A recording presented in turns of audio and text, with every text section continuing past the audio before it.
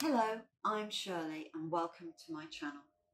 Today I thought I'd talk to you about the beautiful lemon lime and marantas and what we can do to bush and fluff them up when they feel and look a bit thinned out.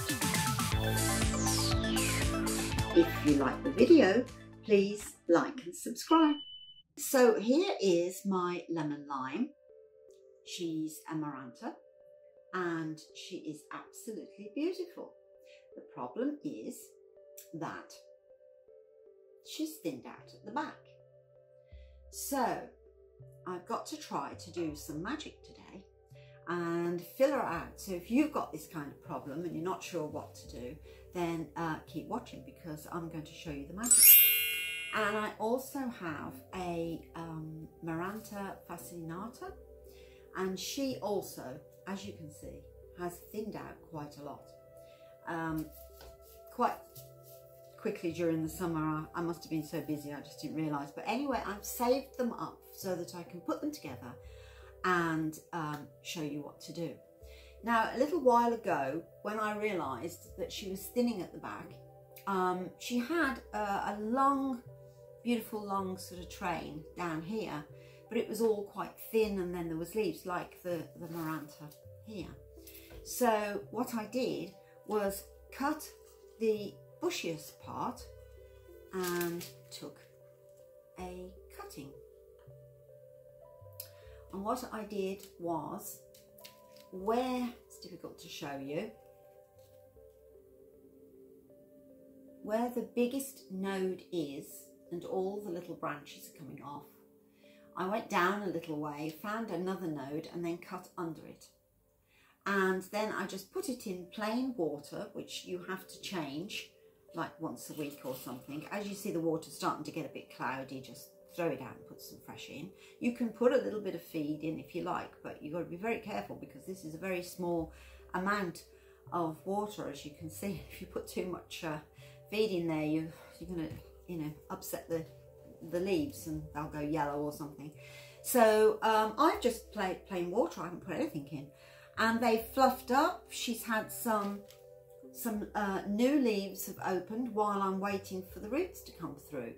I'd say it took about perhaps a month, and I wanted the roots to grow at least an inch. Well, you can see it's at least 2 inches there, maybe a bit longer, and that to me is about right now to be able to plant her in.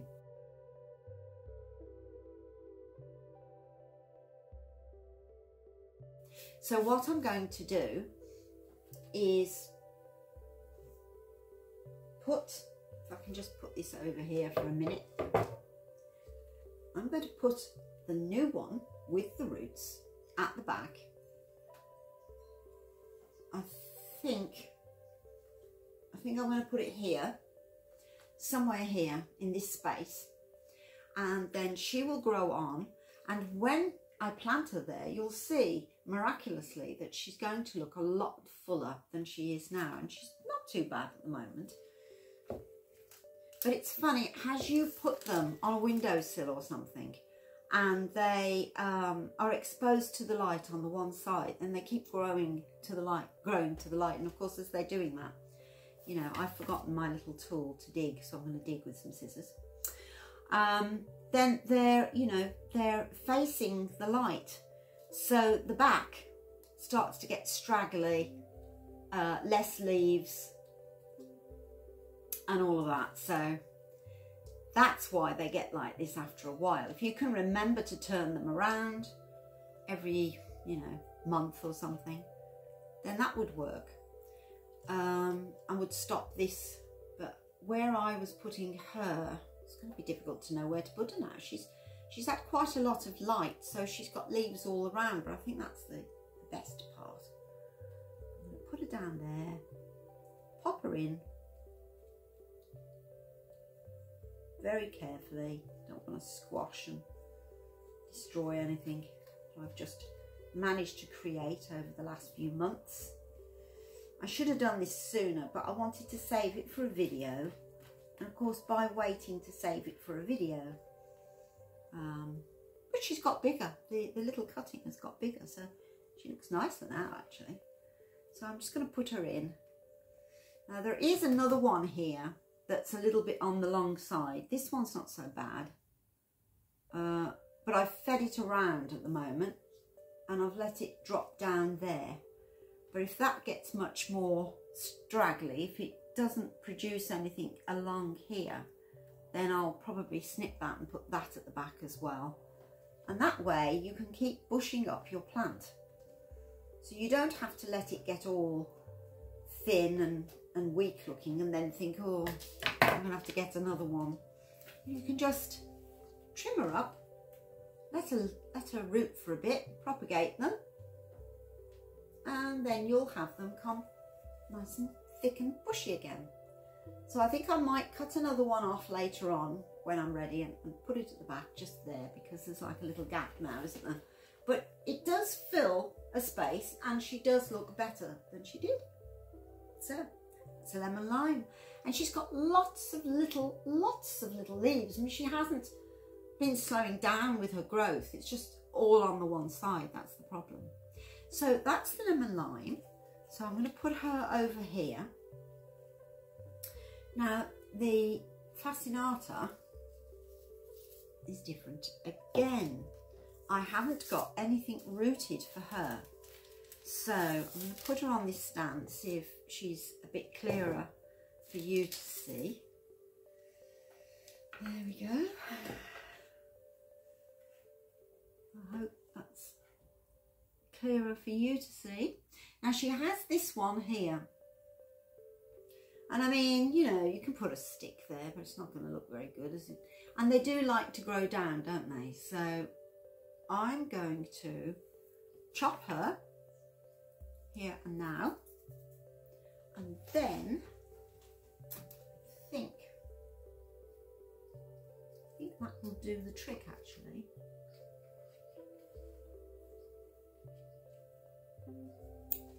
So the biggest bunch where all the little shoots are coming from is here at the back.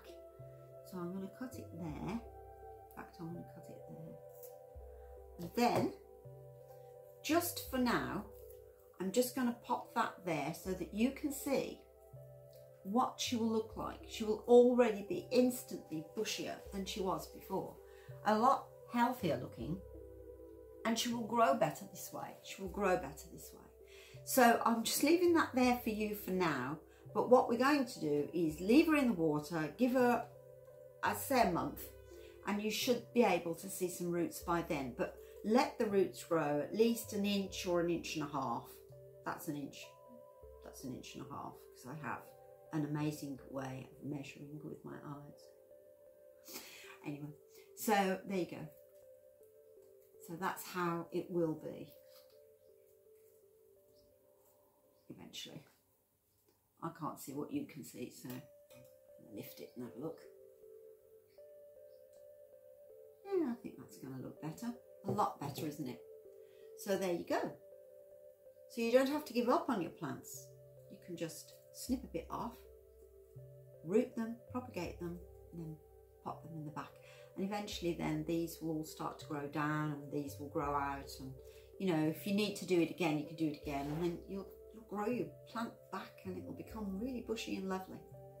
So that was quite a brief little talk about my Marantas, but I've been wanting to do this little trick for ages, and I thought I'd leave it for a video because it's a nice thing to show you. These plants are absolutely wonderful. Don't put them right up against a window, a little bit away, because they don't like that. But they can tolerate a bit of shade as well, so they're not too fussy. They're sort of like, you know, a little bit away, but not right up against the window. And I find that they're quite tolerant with what you do. I do keep them in the kitchen because the humidity, again, is always better in the kitchen or a bathroom. And I find that they grow really well. I mean, just look at all the baby leaves that she has. These are all baby leaves, just wonderful. And in fact, this cutting here I forgot. I think. Yep. Got a baby leaf. It's got another baby leaf here just unfurling. There's one coming out there. So I'll pop her in the water. She'll be nice and bushy by the time her little roots have come out. And then we'll pop her in here. And it's done. It's wonderful, isn't it? So these plants, they're very beautiful. Can you see this lovely veining red through the leaves? So lovely.